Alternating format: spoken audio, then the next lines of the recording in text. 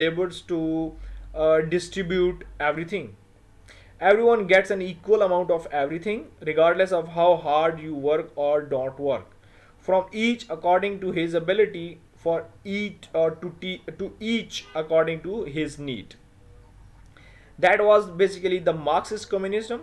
We already have a discussion on the class struggle, like bourgeoisie and the proletariat, and that are something that you can put it into the communism heading. The other one is the socialism. Socialism is a stage between the capitalism and the communism. Like another term I'm going to use is the nationalize. That means the production. For example, corporations, banks, raw material, etc. gives a control of them to the government. The other one is the distribution of the production. The products are distributed among the members of the society by various groups called trader and the businessman.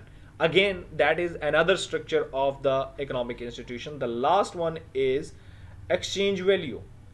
The produced goods and the services have their exchange value, which can be measured in a cash or the kind. The first known currency was used in 1600 BC, like in a Turkey. Coins then evolved into a banknotes around 1661 AD. The first credit card was introduced in 1946. It's a kind of a things in the form of the good and the services. Lastly, we have to discuss some of the functions of the economic institutions. So we have different functions of the economic institution. The first one is the power and the authority. Power is the intentional influence over the beliefs, emotion, and the behaviors of the people, while authority refers to the formal power to act. The other one could be the economic resources provided by power and the authority to its holder. Wealth is a great power which authorizes one to hold control of various agencies, organizations, and resources. The other one is socialization. It refers to preparing newcomers to become members of an existing group and to think, feel, and act in a way the group consider appropriate. Economic institutions significantly socialize the members of the society through their respective norms, and these norms are taught to the concerned members.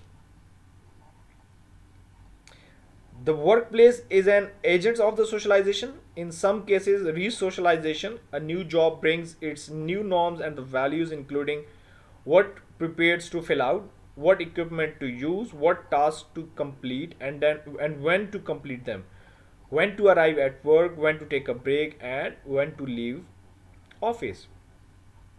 The other one is need satisfaction.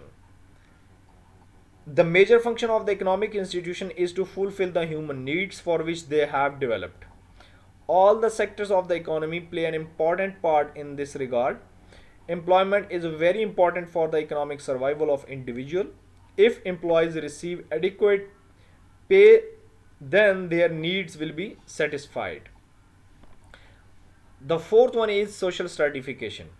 It refers to a system by which a society ranks or categorizes of the people in a hierarchy. The society is divided into different classes by distribution of economic resources. Social inequality plays a vital role in the smooth operation of the society. The last one is income generation and the employment. Economic institutions provide the opportunities to the people to earn their livelihood, through which people satisfy their basic needs. So all these were the functions of the economic institutions.